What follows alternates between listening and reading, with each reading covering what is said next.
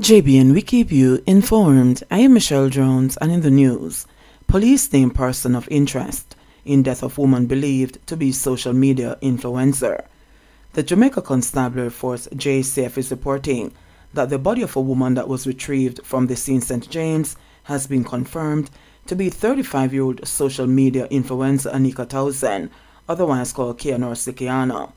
Townsend's body was retrieved by the Marine Police in waters in the Reading area of the parish on the morning of Friday, October 21, 2022. The body was formally identified by her relatives.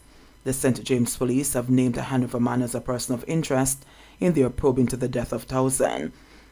The police are asking Rushane Patterson of Prosper, Hanover, to turn himself over at the Freeport Police Station by 5 p.m. on Saturday to assist with their investigations. We have Rushane Patterson of Prosper, Hanover, as a person of interest in this investigation, and we're asking him to turn himself into the police by 5 p.m. Commander of the St. James Police Division, Senior Superintendent of Police Vernon Ellis, said. SSP Ellis also added that a motor vehicle has been seized in relation to the police probe in the matter.